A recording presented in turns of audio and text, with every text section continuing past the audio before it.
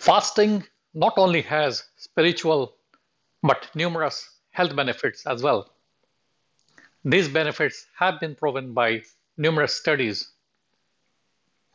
Fasting is not recognized as a perfect antidote for overindulgence in food and drinks, which we all have done for a number of years.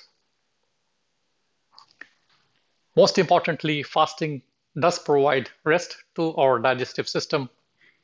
It helps in metabolism, but your digestive system can digest food easily and more efficiently to provide you with all the energy that you would need. Fasting does help to detoxify and helps to cleanse your body of harmful chemicals. It reduces the oxidative stress by particles called free radicals that can be harmful for your tissues and organs. And thereby, it helps to repair the cells, tissue, and organs of your body. Fasting also improves the immune system and accelerates the metabolism in your body.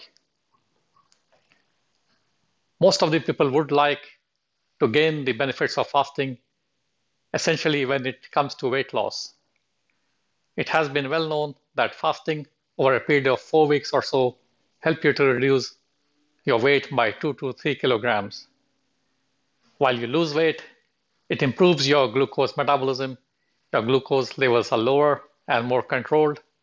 It reduces your bad cholesterol called the LDL particles and also the small fat particles which are called triglycerides. It helps reduce your blood pressure by at least 5 millimeters of mercury over a period of time.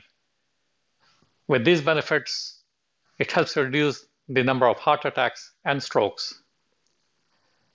Fasting has also been known to prevent cancer.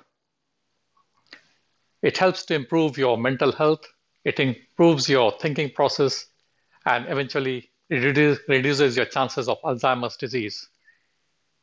Fasting teaches you discipline, it makes you mentally more strong and psychologically more active. So there are numerous benefits, as I just mentioned, about fasting. So if you try fasting intermittently, by fasting for a few hours once a week, you would gain numerous benefits of fasting.